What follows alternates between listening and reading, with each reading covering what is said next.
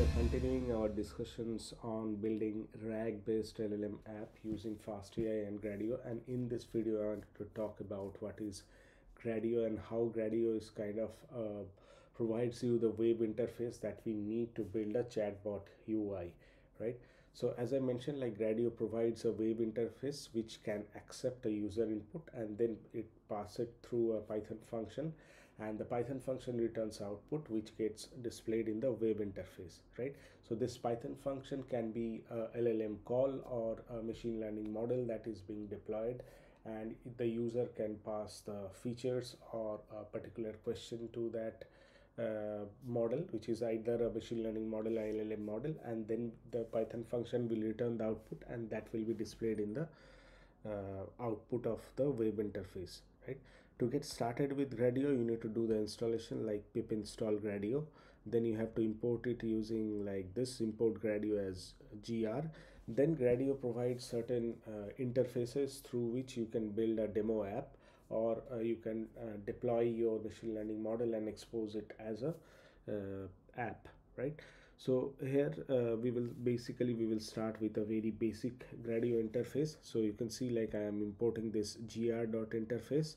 So this interface, which comes from a Gradio package, has three core arguments, right? So first is like fn. So fn is like a function to wrap a user interface around.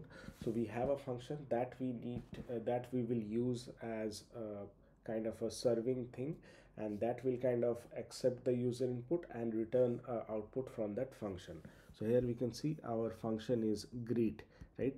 So that function accepts a parameter name and then it returns by concatenating hello with the name, right? So that is the function, that is one of the core arguments that we have for Gradio interface. Then we have the inputs. So the Gradio components to use for the input. So this we will use for the input, and the number of components should match the number of arguments in your function. So whatever inputs we are using here, that should be same as number of arguments that we should pass to the this function, right? So here we can see like we have only one input, that is a text box. So that will like accept the user input and then it pass it through the Python function, and the Python function will return output, right? So the Gradio components that is being used for the output is the output which you can see here. The number of components again should match the number of return values from your function. So here you can see like your Python function is returning only one value.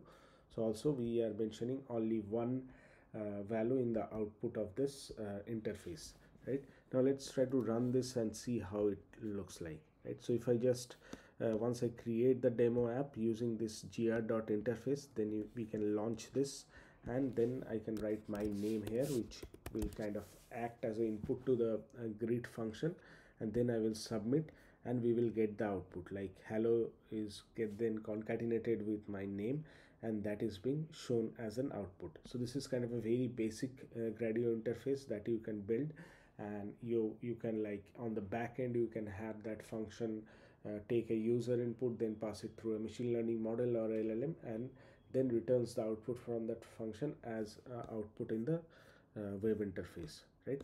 Then we can have like multiple inputs also, right? So you can see here the inputs are we are passing as two. One of them is text, and then there is slider, right?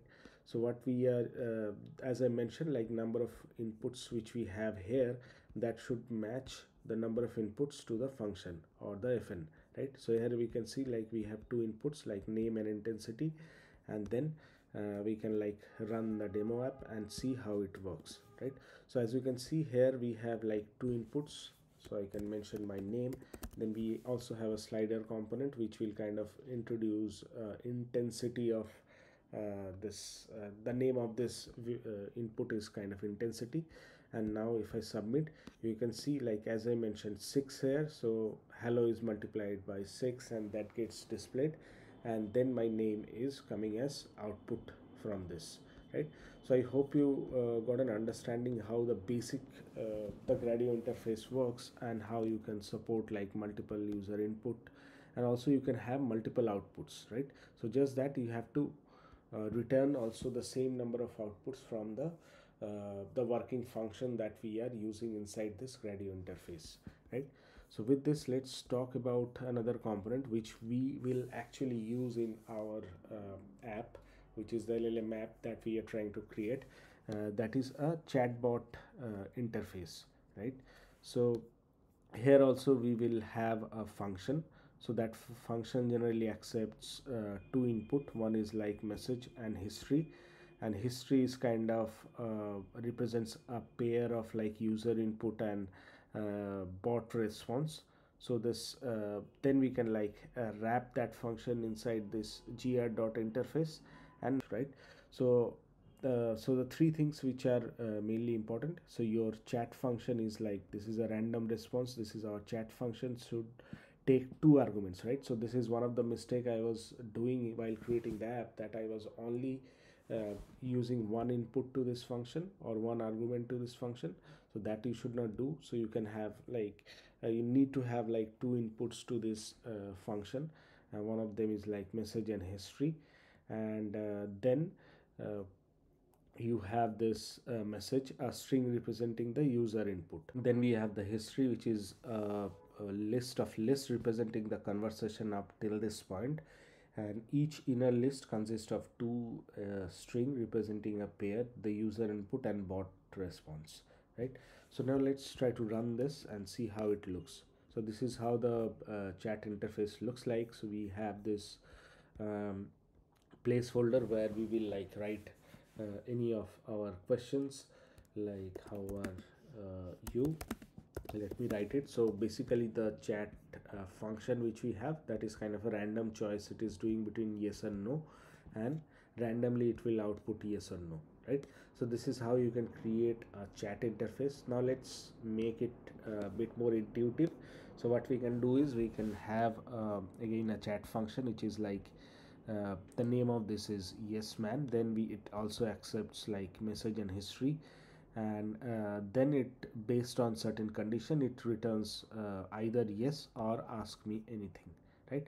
Then we can add few of the parameters which are related to chat interface. So first of all, like you need to pass the function, then you mention the chatbot, which is like gr.chatbot, and the height of this is 300. Then we have a text box.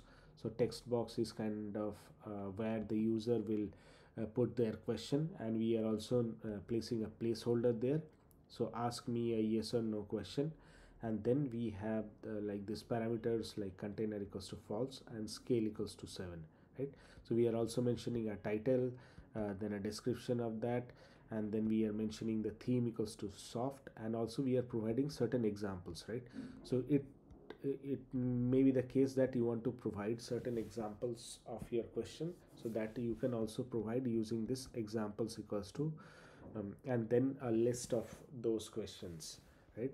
So then we are mentioning few of the other parameters, and then let's try to run this and see how it looks like, right? So you can see this is kind of the name of the app, which is yes man. So that is kind of the title which we are seeing here.